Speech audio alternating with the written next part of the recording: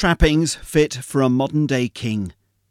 The man who's ruled Cambodia for 32 years chose his country's most famous landmark as a backdrop for this elaborate prayer ceremony, confusing the tourists who found their expected route into Angkor Wat no longer open.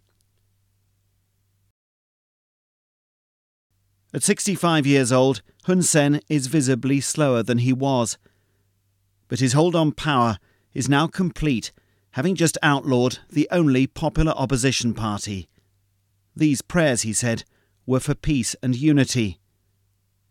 By wrapping himself in the mantle of religion, though, and the aura of Cambodia's greatest historic era, Hun Sen hopes to demonstrate that his legitimacy is secure. But this was a largely organised crowd, many of them school children.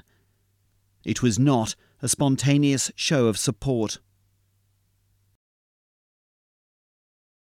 These girls had no idea why the ceremony was being held.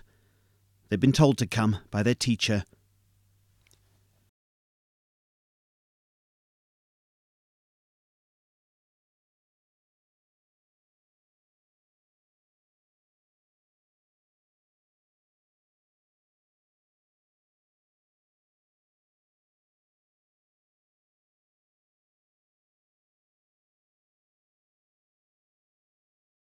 The party he outlawed has been doing well enough in recent elections to pose a serious threat.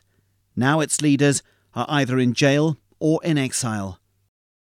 They believe that his drastic move against them actually shows that the wily Cambodian strongman is worried.